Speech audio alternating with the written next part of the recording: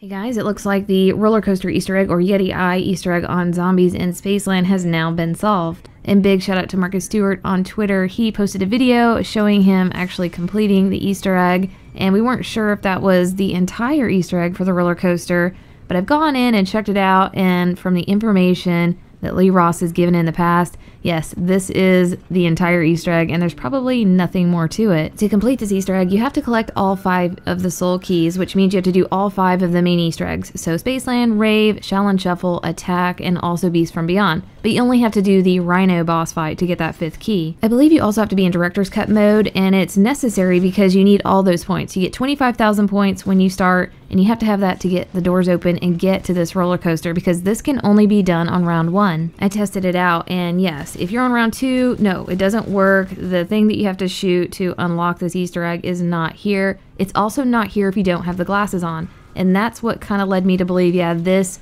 is what they were talking about the entire time, what you need the glasses for, and the Easter egg that's actually on here. So if you come down this area right here, you're going to come upon this Yeti that's kind of hanging out of the wall right here. If you're on round 1 and you have the glasses, you're going to see a Mephistopheles skull pop up between his eyes. You can see right here I'm on round 1 and I don't have the glasses on, so it is confirmed you do have to have the glasses. They've got it set up where one of the zombies will always drop glasses on round 1. So if you want to do this Easter egg, make sure you don't end the round and then just find the glasses that one of the zombies drop. Right here I'm double checking to see if I can actually shoot the skull from, this railing right here and not being on the roller coaster with the glasses on round 1, but it doesn't show up. You have to be on the coaster. And here's what the actual Mephistopheles or devil mask looks like. And it's kind of hard to see because it is in black and white, but as long as you aim up high, you should be able to hit it. And here's footage of me actually getting it. So once you get to this downhill area, you're going to start going pretty fast. You're going to go through some doors. Go ahead and start looking to the right and aiming up high.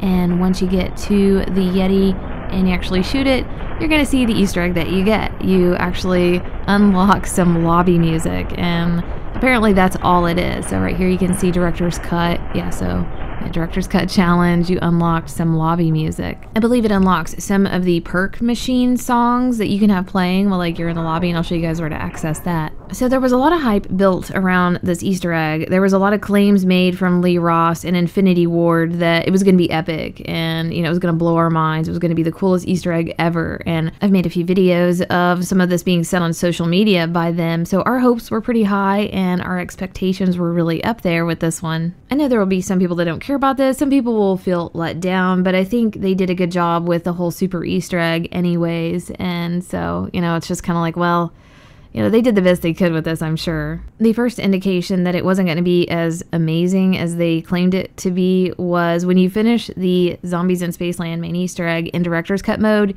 you earn a calling card that says deal with it, and it's a Yeti with the sunglasses. They do these cute little meme calling cards, so we were like, please God, don't let this be a double meaning, just let them be focusing on the meme that it is. But no, it's definitely meaning deal with it. The Easter egg is not going to be as hyped as they had once said it would be, is my assumption. We're assuming that there's going to be one on every map. We found one on Rave during a live stream, and we went up to the knife throwing game where you can earn some extra points, and the skull or mask of the devil Mephistopheles showed up here. All you have to do is hit it with the knife and you collect it and you get more songs added to your lobby music. The way to access this lobby music and turn it on is to go into barracks, and then it's going to say lobby music, and you'll see these songs here that you start to unlock. So you can see a lot of the perk jingles are starting to unlock there. So the Yeti Eye or roller coaster Easter egg isn't really amazing in itself, but as a whole, the super Easter egg really is pretty awesome. So I'm definitely not complaining. There at one time might have been plans for this roller coaster Easter egg to be pretty epic or amazing, and it got cut, and there was some miscommunication in their office. So you never know what's going on. But I hope this helped you guys out, and we'll see you next video.